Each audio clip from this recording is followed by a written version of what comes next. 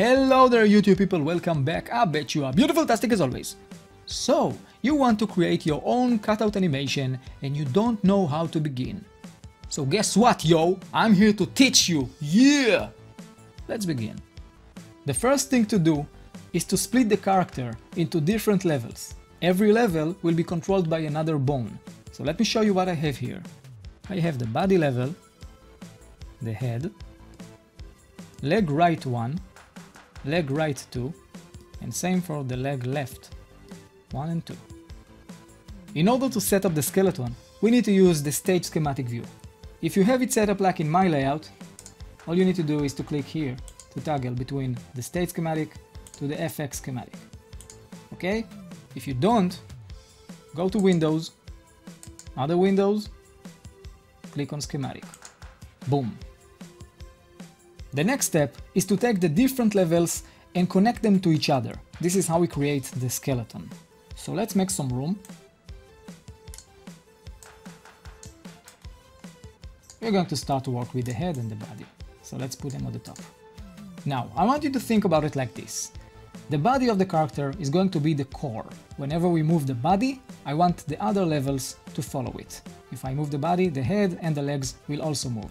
Okay? So if the body is the most important main part of the skeleton, let's put it on the top. Top of the hierarchy. Now, the first thing we want to connect to the body is the head. So I want you to drag this blue point to the red point, and now I want you to think about it like this. The head is connected to the body. The head is following the body. Now if I'm going to move with the edit tool, if I'm going to move the body, guess what? The head is following. So it's connected to the body. Let's do the same for the legs.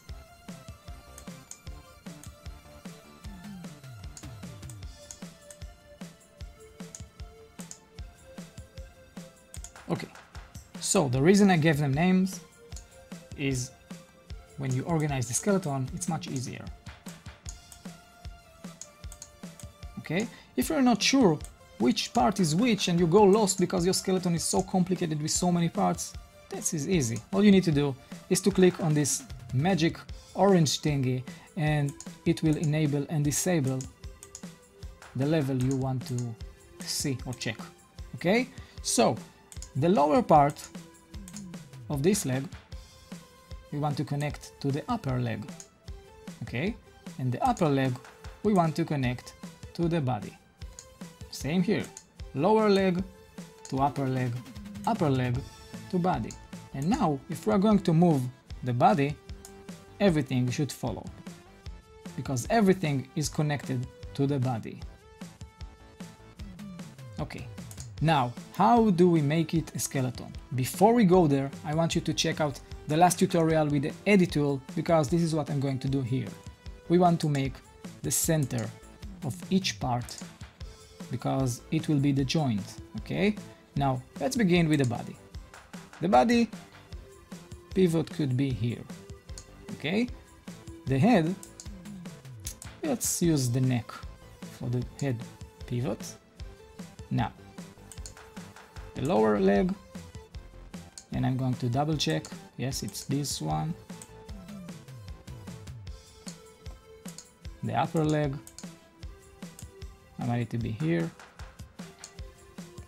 Same goes here. And if you want to check, you can change the center to rotation and it's working. Okay, it's not the best, but it's working. Maybe it should be a bit higher.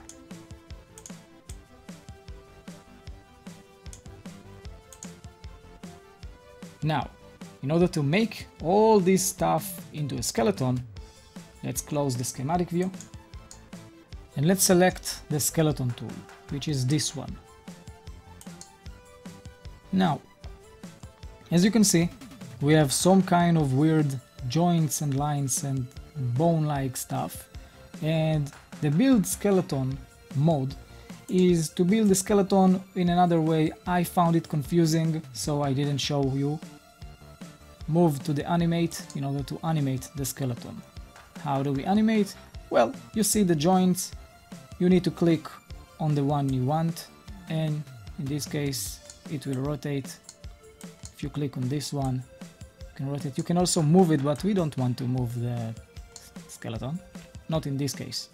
Okay, click, you can control the joints, click, and you can animate whatever you want.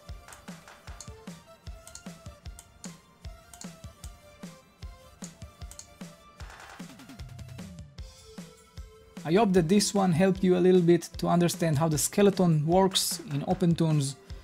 In the meanwhile, see you later, alligator. Bye.